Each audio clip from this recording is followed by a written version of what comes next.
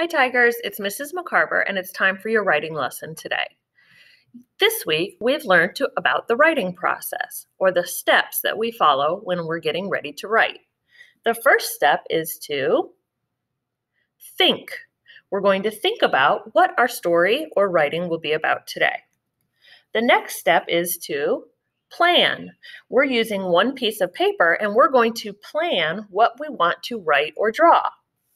Then we wanted to draw a sketch or a quick picture to get our ideas on the paper.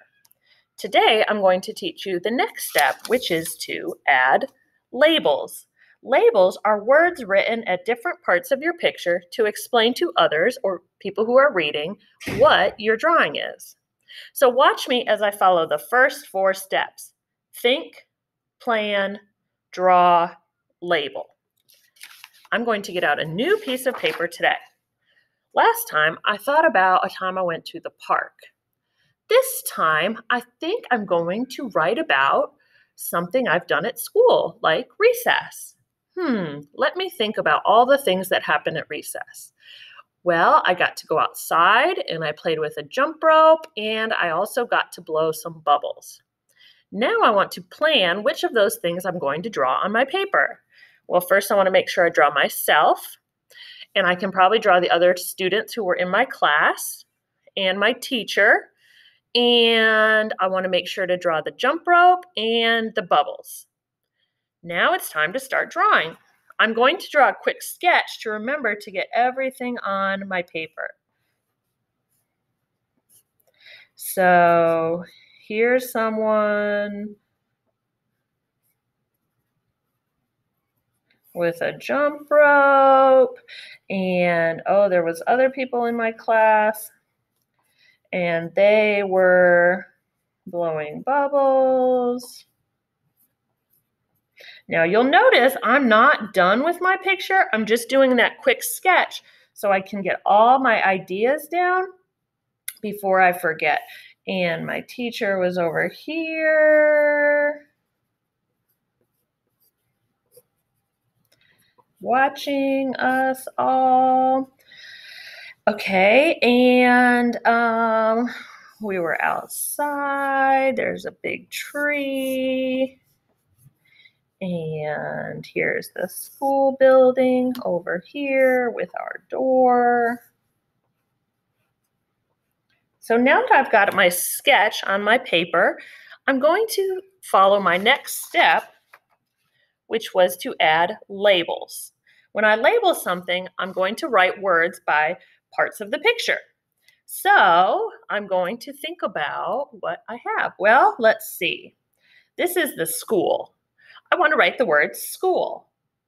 You might not know all the letters in the word school, so I'm going to say it very slowly to stretch it out and write the sounds I hear. School. The first sound I heard was the S sound. I know that's the letter S. Sk. I remember that K sound from our word study lesson. Sk. Ooh. I'm not really sure about that one. School. I heard the L at the end. Parents, if you're watching this video with your child, it's okay if they do not hear all the letters in the word.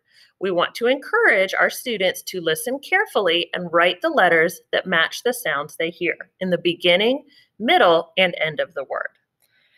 Sometimes we know how to write the words. This is my friend. His name is Ben. So I know how to spell his name, B-E-N. I could write it really fast. And this is a teacher, Mrs. Shiverdecker. I know how to write her name too, so I don't have to stretch that one out. And I don't remember this person's name, but it's a girl. So maybe I can stretch the word girl. Girl. And she's blowing bubbles. Bubbles.